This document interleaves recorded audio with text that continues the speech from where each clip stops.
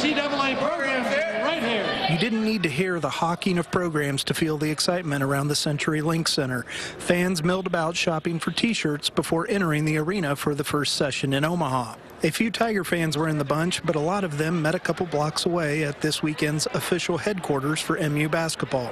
Here, Tiger fans from Topeka to Columbia sat and talked about the upcoming game with Norfolk State, but no fan was more excited or serious than 5-year-old Jessica Drew of Omaha, probably the only person from Omaha not wearing Creighton blue. Her aunt Julie Fenewald from Lenexa brought her to the pregame festivities. The rest of her family's joining us later when they can, but she wanted to come down and have fun with us today. Jessica's game face was on when I asked her who would win. Tigers are going to win. My bracket, we've got a bracket going. I'm #1 right now, so I got MU all the way, facing KU at the final. Back to today's game against Norfolk. Jessica predicted a W for MU, but by how many? 50. True fan at 5, enjoying every part of the tournament experience. Matt Reeb, 41 Action News.